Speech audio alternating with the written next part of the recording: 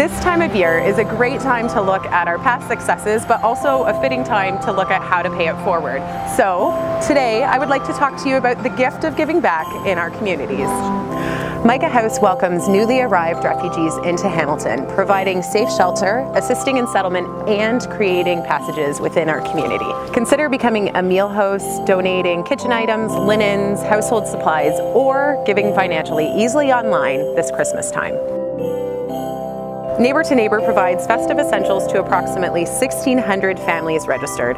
Although their volunteer orientations are completed, keep this in mind for your gift of giving next year. And in the meantime, you can volunteer in their emergency food service program, educational support, and community food programs.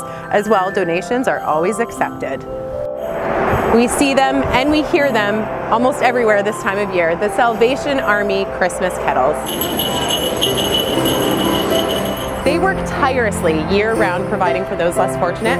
So next time you see them at your local mall or grocery store, be sure to say hi, drop a financial donation, and maybe give up your time this Christmas season.